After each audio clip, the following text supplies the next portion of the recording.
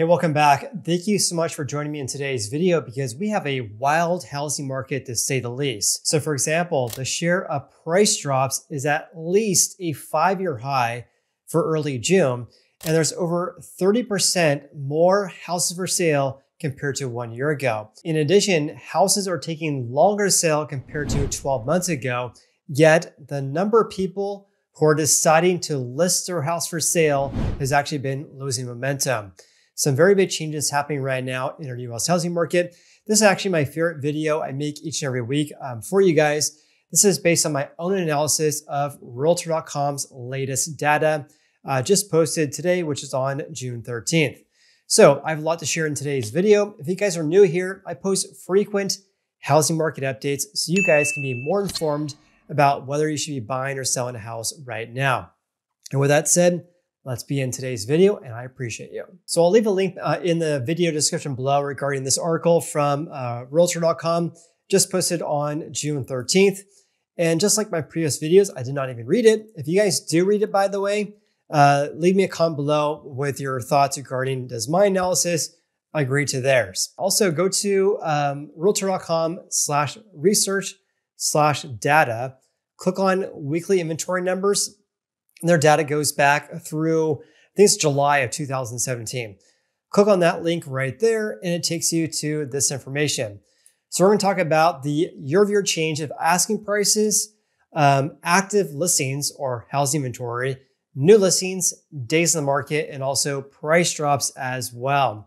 And I'll share a summary at the very end of this video as well. So for the week ended June 8th, the most recent stats we have from Realtor.com, asking prices were flat year over year. In fact, they've actually been flat ever since February of this year due to rising inventory and 7% mortgage rates. This, of course, is all contributing to the slowdown in asking prices on national level. And the reason why this is important is that stagnant growth of asking prices leads closed home sales in the coming months. So in an environment in which we have, asking prices relatively flat from 1 year ago, we shouldn't see a giant surge of asking or closed home prices in the coming months. However, if asking prices were surging, let's just say they were increasing by double digits, then one would make the reasonable conclusion that we're going to see home sold prices will also increase as well.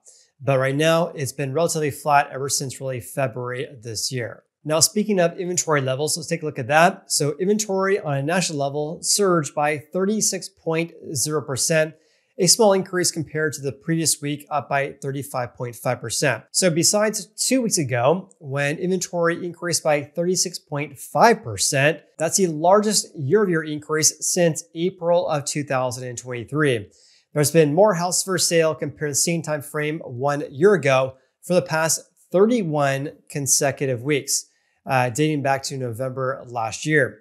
This, of course, is good news for home buyers. You want to see more houses for sale. You don't want to see inventory absolutely falling off a cliff and causing bidding wars and prices to absolutely surge as well. So it's good news to see inventory up by 36%. However, though, inventory is not skyrocketing because we're not seeing new listings absolutely skyrocketing as well. In fact, new listings have only been increasing by single digits, which is much different compared to the start this year. Also, inventory has been increasing due to two main reasons: from more new listings compared to 12 months ago, and also a low level of closed home sales. If you guys follow the channel, you guys all know I like to share multiple sources on this channel. So let's have a look at inventory according to Altos Research.com. So 1 year ago, we had approximately 444,000 existing houses for sale. Now we have approximately 612,000. So we have approximately 167,000 or just under 168,000 more houses for sale, as an increase of 38% year over year, which actually this video I made 1 week ago, we also saw a gain of 38%. So the growth rate is moving more or less in line with last year's levels. Now, here's something I love to share on the channel. There's approximately 113,000 more houses for sale right now compared to the start this year. So year to date so far, inventory has increased by 23%. Compare that to the same time frame last year, inventory decreased by 6%. So last year, decreasing by 6%, whereas this year, we're up by 23%. Looking at the same timeframes. Also, housing supply is rising faster this year compared to the average pre-pandemic era. It's up by about 18% from January through May this year, based on data from Realtor.com, which is much higher compared to the gain of only 9% on average in 2017, 18, and 19 during the same time frame, which is January through May. So to summarize, inventory is not only up by over 30% year over year, it's also rising much faster compared to pre-pandemic era or pre-COVID levels, up by 18% so far this year, compared to the average 2017 through 2019 on a small gain of 9%. Will that change though, given the small rise of new listings, which I'll share with you guys here in a little bit? Or will home sales drop, causing inventory to rise further? That's exactly what happened in 2022. We didn't see a sharp rise of new listings, but we did see a sharp pullback in home buying demand. And so because of that sharp pullback in home buying demand, that was one of the main reasons why inventory absolutely skyrocketed in the last half of 2022 and the spring home buying season as well. Let's also talk about new listings, because last week it only increased by 8%. Which is a big change compared to last week, a gain of 2.1%, but we're still in single digits for about 1 month. So excluding the Easter holiday week, new listings have been on the rise though, compared to the same time frame 12 months ago for the past 33 weeks. But the big change though is the growth rate of new listings has lost momentum and has only been up by single digits for the past 6 weeks. In contrast, we saw double-digit gains of new listings for much of February and March this year. This is slowing down the growth rate of housing inventory, which would put less downward pressure on home prices. In contrast, let's imagine a scenario in which new listings were surging by, let's just say 30%.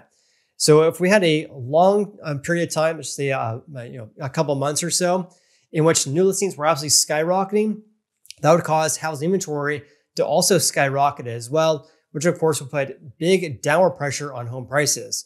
Right now, it's a good sign to see that we have, 36% more houses for sale, but new listings only increased by 8% last week. If that was increasing by 30+%, inventory levels would be skyrocketing, which of course would be a recipe for disaster for a housing market. But if you guys want to see home prices decrease, you guys would probably rejoice, right? So in any case, stay tuned on that, because we'll have to see this trend continues, in which we see kind of stagnant growth of new listings, or will new listings start surging again? But on top of that, will home buyers really put the brakes on buying houses, given the fact we have record high home prices, and of course we have elevated rates as well. So stay tuned. I'll definitely keep posted regarding that. Also, let's change gears here and talk about how fast or how slow houses are selling. So last week, it took 2 days longer to sell a house compared to 12 months ago. This actually is a fairly new trend for about 1 month now. Houses on average are selling longer compared to 12 months ago, which is this time frame right there. A positive sign means that houses are taking longer to sell. A negative sign means that houses are selling faster. I'm mentioning this because this is much different compared to October last year through March this year, where houses on average were selling faster compared to the previous period. Let's watch this closely in the months ahead, because of course a lot could change as well. All right, let's also talk about the increase of the number of price drops, because that increased by 52.1% year over year. The number of price reductions has been higher from last year, also for the past 20 consecutive weeks. This is likely from a rise of housing supply, record high home prices based on the median sold price, and 7% mortgage rates. Now, speaking of price drops, take a look at this. This is on altosresearch.com's website. The share price drops at just under 36%. This is at least a 5-year high. Look at last year, 31% compared to 36% now. 22 at only 25%, 2021, only 17.6%. 2020 at 24%. And looking at pre-COVID levels, it was at only 32%. So the share price drops is at least a 5-year high during the same time frame. In regards to house inventory, according to Altos, we're at a 3-year high because we're higher than last year, 22 and 21, but still lagging behind 2020 and 2019. 2019, 953,000 houses for sale. Now we only have about 612,000. All right, that was a lot of info to cover in today's video. So here's a summary for you guys. And also I'll talk about things that happened this week regarding our housing market and what this all means. Number one, the growth rate of asking prices on a national level have stalled out ever since February. This is likely due to a significant rise of inventory and elevated mortgage rates. Again, this is a future look at prices of closed home sales in the coming months. Number two, housing inventory increased by 36% last week, one of the biggest year-over-year increases since April of 2023. This is from a low level of home sales and new listings higher compared to the previous year since November last year. However, there's still about 36% fewer houses for sale right now compared to the same time frame in 2019. Now, here's something I added in today's video. Real estate is local and also it's regional. It varies by the state, the region, but also, of course, the metro area and the neighborhood as well. So I mentioned that because as of May this year, the state of Texas as a whole has more houses for sale compared to the same time frame in May of 2019. The only state, according to data from Realtor.com, that has more houses for sale compared to pre-COVID levels. And that's up by 2%. But Florida, Arizona, and Idaho are not too far off behind. Florida is only down by 5%. This is May 2019 compared to May this year, based on data from Realtor.com. So Florida is only down by 5%. Arizona, very, very close, down by 2%. And Idaho is down by 1%. And here's where I found that information from. This is actually pulling data from Realtor.com, but it's on ResiClubAnalytics.com, a fantastic website if you guys want to learn about trends in the housing market. And they put it really together really nicely. The founder is Lance Lambert. He was a housing analyst at, I believe it was Realtor.com and some other companies as well. In any case, fantastic website. What we're looking right here is inventory levels, looking at pre-COVID levels compared to now. And this is based on, I think, on a premium membership. So they have a free membership and also a premium one as well. Anyways, I want to share this because, real estate is local. Texas, they have 2% more houses for sale. But again, Florida only down by 5%. Arizona is very close as well as Idaho as well. In contrast, look at California. Of course, I live and work as a real estate agent in the greater Sacramento area. We have approximately 39% fewer houses for sale compared to May of 2019. Much different compared to Texas and Arizona, for example.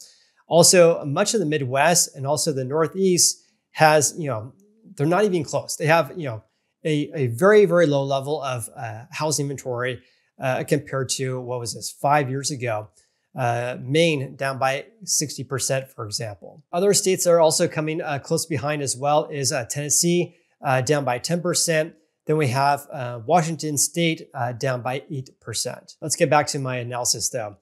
So I hope you guys got some value out of that. Anyways, number three, 78% of homeowners who have a mortgage on their house are locked into an interest rate below 5%. That's based on data from Freddie Mac. That, of course, has been limiting the amount of people who are deciding to list their house for sale, which, of course, is keeping inventory levels well below 2019's levels on a national level. Every market's different. New listings are higher compared to last year, but we're only seeing single-digit increases for about 1 month. Let's watch the rate of increases of inventory levels in the coming months. And number four, the share price drops is at least a 5-year high during the same time frame and has been rising also faster compared to last year as well. Again, price drops tends to peak in the winter months. And here we are in early June, And we're still at relatively high levels though. Number 5, last week, houses on average took 2 days longer to sell. That's a lagging indication though, based on a closed home sale. But wait, there's more. So number 1, average 30-year fixed rates for mortgages are below October's 2023 peak at 8%. Daily rates as of Thursday are around 7% for people with great credit on average. Of course, 1 percentage point less than the 8% rates we saw in October of last year. But of course, housing inventory is still a big issue because even though rates have come down from the 8% we saw in October, home prices have increased greatly ever since then. That's one of the main reasons why we have a lack of housing affordability in the US right now. Number 2, the housing market has been very volatile for years, making it fun, but also challenging to report on. And this year is no exception. The most recent stats we have regarding mortgage purchase applications from the MBA for the week ended June 7th show that application numbers decreased by 12% year over year. Also, the National Association of Realtors, or NAR, reported that pending home sales for existing houses in April fell by 7% year over year. They reported that about, 2 weeks ago? I'll have an update for you guys in about 2 weeks from today, actually. On top of that, their index based on pending home sales of existing houses decreased to a record low, excluding April of 2020, which is basically when we had COVID lockdowns across the United States. So in other words, their index regarding pendings is basically at a 23-year low, the lowest level since at least 2001. I mean, can you say a lack of transactions occurring on national level right now? And already we have, fewer houses for sale or fewer home sales this year compared to the same time frame last year. And last year was the lowest level of home sales since 1995. To put it in context, guys, crazy. Anyways, to compare the resale market of existing houses to brand new home construction, the U.S. Census Bureau defines a new home sale as a deposit taken or a sales agreement signed between a home builder and a home buyer. So that's really acting more like a pending sale than a closed home sale. So in any case, looking at the new home construction sales, that decreased by 8% in April compared to April of 2023. So all these incentives that builders are offering, a closing cost credit, a free refrigerator, for example, and also a lower mortgage rate, did not help increase sales this April on a national level. New home sales for May will be reported by the U.S. Census Bureau on June 26th. Of course, I'll make a video regarding that once we have some updated numbers on that. It appears the market is highly rate dependent. So of course, the data coming in is ever changing. Number 3, looking forward for the nation as a whole, asking prices were flat, inventories up significantly from 1 year ago, and houses are taking longer to sell. We're also seeing a sharp rise of price drops as well. All these metrics are pointing to a softening housing market, but again, it could be a lot worse. Imagine a scenario again in which new listings were rising by 30 to 50%. That'd be, I would be ringing the bell, saying that we're going to see a big correction. So right now, we're not seeing new listings skyrocketing, but keep in mind, we also could see a huge pullback in home buying demand. If sales absolutely tanked, if they plummeted, that would cause inventory to rise because we're seeing fewer sales. So we do not need to see a rise of new listings up greatly, nor see home prices decrease. That's exactly what we saw in 2022, where new listings were not skyrocketing, but home buying demand, basically fell off a cliff. That's why home prices decrease. Also, number 4, the most important one. If you guys are still watching today's video, I appreciate you guys so much. Please like and subscribe if you haven't done so already. I appreciate you guys watching today's video. Also, please comment below with your biggest takeaways from today's video as well. It's really fun to make these videos. Of course, it's a lot of work, but I absolutely love doing it. Hope you guys got a lot of value in today's video. I appreciate you guys so much. Have an amazing day, and we'll see you in the next video.